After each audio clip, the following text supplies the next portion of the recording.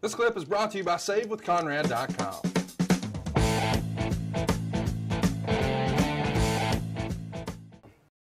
Hey, it's Conrad Thompson, and you're listening to Something to Wrestle with Bruce Prichard. Bruce, what's going on, man? How are you? Okay, who submitted that question, and does that count as one of the Ask Bruce Anything? Yes, Conrad from Huntsville wants to know, Bruce, how are you doing? I'm doing pretty damn good, as a matter of fact. How in the hell are you doing? Man, I'm good. You know, we heard from you a couple of weeks ago that you had just had quite the haul on Paul Boesch memorabilia. To get us started today, find anything good lately? I'm finding a lot of interesting tidbits of things. For example, the different machinations of his will, his last will and testament, which proved to be very interesting, and notes about why he made certain changes to that. And then going through,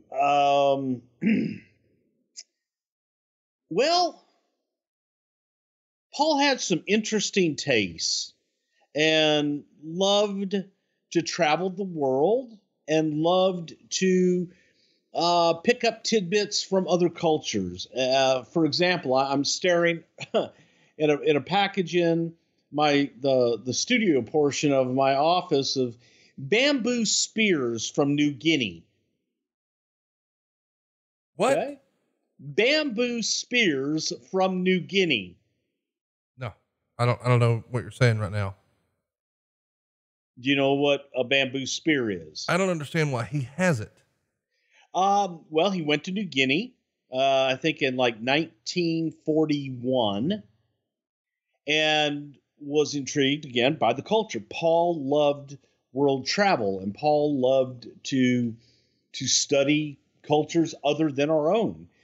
So he was fascinated by these handmade spears that New Guinea tribesmen would carve, and brought back a bunch of New Guinea spears. He used to have them on top on the ceiling of his office, kind of like all fanned out. It's kind of a pretty cool display.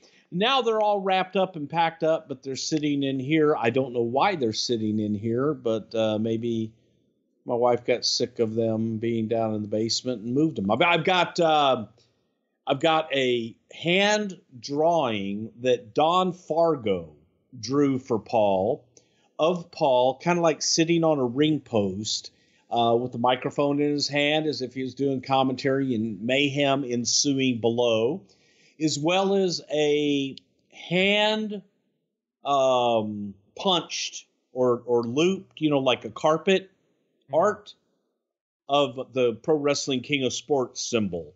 That's up here in the studio now.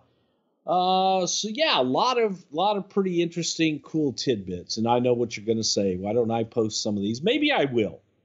Maybe I'll start posting some of these this weekend, and have folks take a look and just see some of the deals. I actually put up in the main part of my office. I've got his boots, which were bronzed in a real cool display. I've got those up above the fireplace, as well as this ring that was handmade that was always a favorite of mine, a wrestling ring. And I've got some statues in both of those. And I got some cool statues and just different displays. And I'll maybe take some pictures and shoot those out to everybody this weekend. See, I knew I'd get you to come around. Here's a little pro tip for you, boys and girls. If you have regular interactions with Bruce Prichard and he's not in a good mood, ask him about Paul Boesch and he'll cheer right up for you. I'm in a great mood. Okay, motherfucker. You ain't got to get hot. What? Charlie Thrower wants to know, during the Ruthless Aggression special on the WWE Network, Bruce, you have on a gold ring that faintly resembles Paul Boesch's. Is this the ring you lost? And if not, were you able to find it during your recent move to Connecticut? I have not found the ring, and the ring that you see in that is one that I had made by Brad Marks with IW Marks Jewelers there in Houston, Texas. And IW Marks was a longtime sponsor of the Houston Wrestling program, kept us on the air. Come see us and save. 3841 Bel Air Boulevard at Stella Link. Hey, Brad, you owe me for that commercial. But Brad Marks made that for me, and that's my kind of homage to Paul, and that's my wrestling ring. Friend of the show, Efren, wants to know, Bruce, what can you tell me about the NWA Pacific Northwest heavyweight champion turned WWF enhancement talent turned angriest referee ever, Jack Kruger? This guy would get so pissed in the ring. Did they ever have to tell him to tone it down? And he has a clip here from WrestleMania 4 where he's really giving the business to the $1 Million Man. Yeah, Jack was one of those old timers, that super nice guy. I don't know a lot about him. The only thing that I really knew about Jack is when he was a referee with WWE. So see, that's news to me. I didn't know that he was a Pacific Northwest, whatever, Fernham Snavitz champion of the Hill there in Eugene, Oregon, with Elton Owens and all that shooting shit. Hey, I saw something a couple of weeks back, and it was on Twitter, and it was a video clip of Gordon Soley and Ole Anderson on Georgia Championship Wrestling opening a box from a fan, and Ole, clearly trying to do the ribbing, says that it was from Ethel Schnavitz, and he opens it up, and they would describe it as a confectionery item of some sort, and there seems to be chocolate on the bottom. It's a chocolate dick. And Gordon Soley says, "Did you model for that?" as they quickly shut the box. Did you ever see this? Can you believe this actually made air on TBS, chocolate dicks? Well, I'm not even going to say it. I'm just saying, like, the idea that they knew they were going to do this. I mean, Schnavitz is a fucking worker name, right? I mean, you guys have always made that bullshit word up for make-believe whatevers, right? And so when I'd only heard you do it, and then I started to hear Taz and some other guys say it randomly, and it started to pique my interest a little bit. And then I heard Ole say it, and I'm like, oh, fuck, this is all a planned whatever for TBS. This is unreal. Little scary. And it's interesting that you would bring up Efren, and that made you think of a chocolate penis.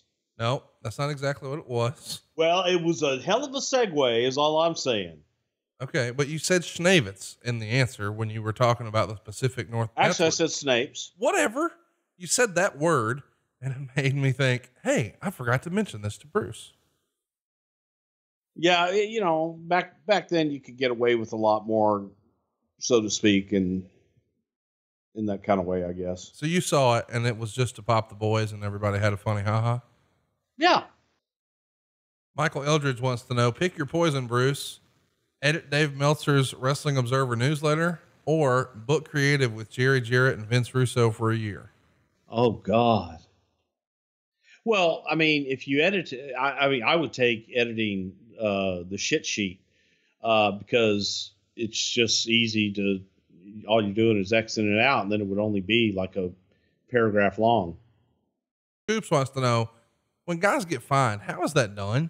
Is it withheld from their future checks or earnings? Do they have to cut a check back to the company? If it's the latter, where does that money go? The NBA and NFL I have no idea how it's done. I'll tell you how it used to be done. Okay. You used to just withhold it from their check. If it was too much, you'd do it in increments. If it was a big fine, then you did it in increments. Justin Davis wants to know, for WrestleMania 5, was there an alternate promo or poster that included Miss Elizabeth but wasn't chosen? Of course, we all remember the WrestleMania 5 poster as that iconic drawing of the Macho Man and Hulk Hogan, the Mega Powers explode. But front and center of that story was Miss Elizabeth. Was there a version considered with her on the poster? If there was, I never saw it. That would have been cool. Shit. She probably should have been in the middle. It would have been cool. Hey, it's Conrad Thompson. Thanks for checking out the podcast here on YouTube. Be sure to hit the subscribe button and the notifications bell so you get a notice anytime we upload some new content. And go save yourself some money right now. If you're in a 30-year loan or you have credit card debt, it's not a matter of if I can save you money. It's a matter of how much. Find out right now for free at SaveWithConrad.com.